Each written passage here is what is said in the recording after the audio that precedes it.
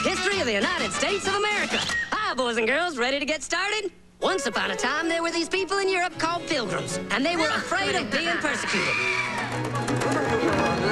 So they all got in a boat and sailed to the New World where they wouldn't have to be scared ever again. Oh, I'm so relaxed. I feel so much safer. But as soon as they arrived, they were greeted by savages, and they got scared all over again. So they killed them all. Now, you'd think wiping out a race of people would calm them down, but no. Instead, they started getting frightened of each other. Witch! So they burned witches. In 1775, they started killing the British so they could be free. And it worked, but they still didn't feel safe. So they passed a Second Amendment which said every white man could keep his gun. I loves my gun. Loves my gun. Which brings us to the genius idea of slavery. You see, boys and girls, the white people back then were also afraid of doing any work. So they went to Africa, kidnapped thousands of black people, brought them back to America, and forced them to work very hard for no money.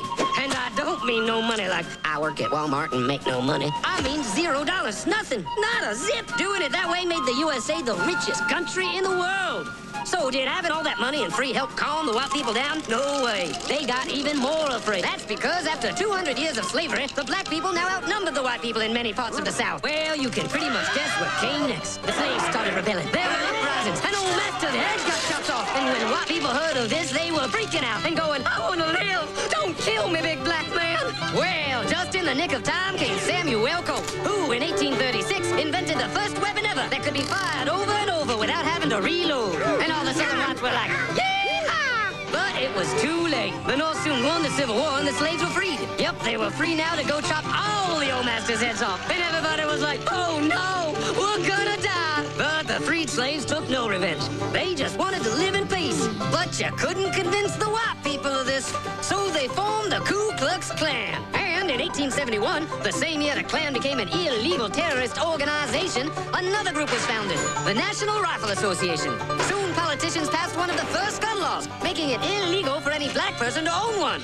It was a great year for America, the KKK and the NRA. Of course, they had nothing to do with each other, and this was just a coincidence. One group legally promoted responsible gun ownership, and the other group shot and lynched black people. And that's the way it was all the way to 1955, when a black woman broke the law by refusing to move to the back of the bus. White people just couldn't believe it. Well, I won't say move. What's going on? Man, all hell broke loose. Black people everywhere started demanding their rights, and white people had a major freaky feel meltdown. And they were all like, run away! Run away! And they did. They all ran fleeing to the suburbs where it was all white and safe and clean. And they went out and bought 250 million guns and put locks on the doors, alarms in the houses, and gates around the neighborhoods. And finally, they were all safe and secure and snug as a bug.